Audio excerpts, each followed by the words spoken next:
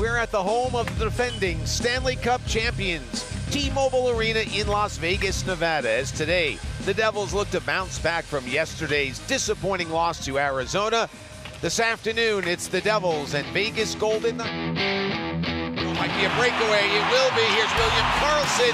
Moves in. Save made by Nico Hischier. Oh, he finds Brad. Breaks in all along. Shot save made by Thompson. It was good, hard-fought hockey game. We knew it was going to be a tough game.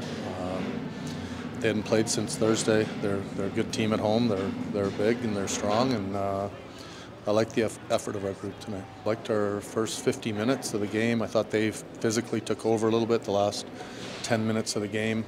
Whether we were weathered or they just raised their game, I thought they got some momentum at different parts. I thought we carried the momentum throughout the game as well, and it kind of was back and forth. And you know, that was a step in the right direction from last night's game. Jake made some unbelievable saves for us. And, yeah, at the end of the day, was unlucky, but also they could have gotten some more goals before for us. So I mean, that was just got to keep going. We were right there till the end. You know, that was a great hockey game. You know, 2-1 game. It was a great game. It was entertaining. We played hard. They're a good hockey team.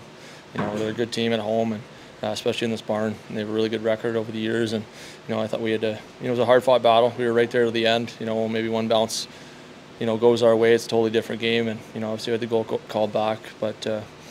You know, I think we had to take a lot of positives of this game and regroup, and we had a couple game homestand here that be important for us.